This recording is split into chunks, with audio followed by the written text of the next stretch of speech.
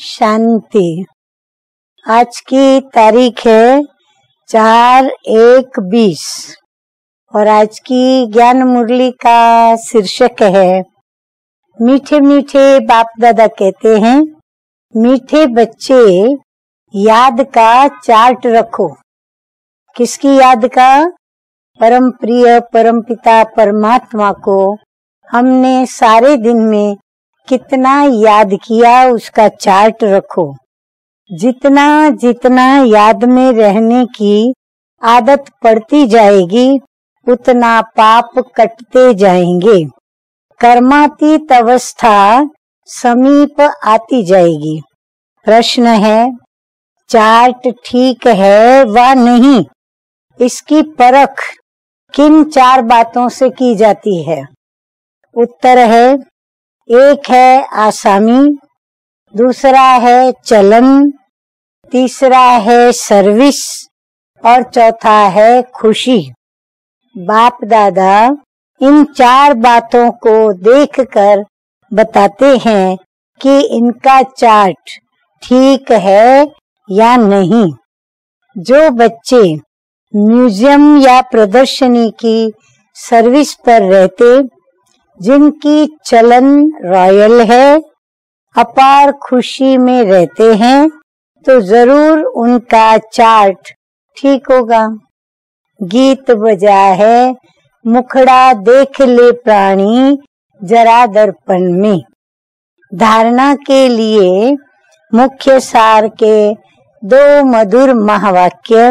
Number 1 है, अपने chart को देखकर जांच करनी है कि मैंने कितने पुण्य जमा किए हैं।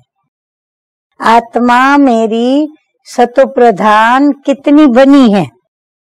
याद में रहकर सब हिसाब किताब चुकतू करने हैं।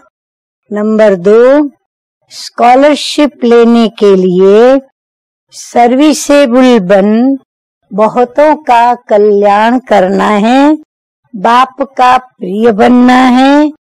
टीचर बन बहुतों को रास्ता बताना है। वरदान सतगुरु बाबा का मधुरता के वरदान द्वारा, यानी वाणी सदा मीठी बोले, स्वभाव सदा मधु यानी मध जैसा मीठा रखें, तो मधुरता के वरदान द्वारा सदा आगे बढ़ने वाली श्रेष्ठ आत्मा भव।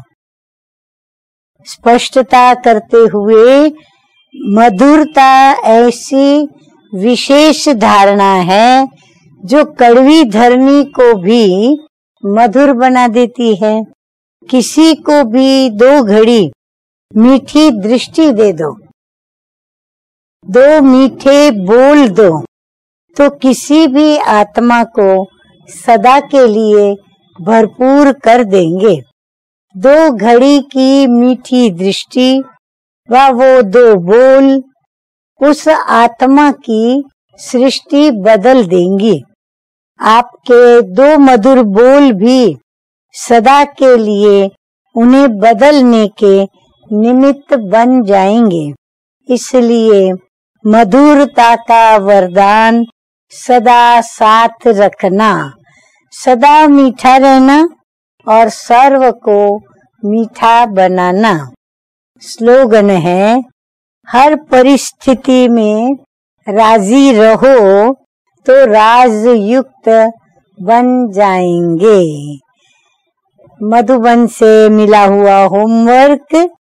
अव्यक्त स्थिति का अनुभव करने के लिए आज हम क्या करेंगे?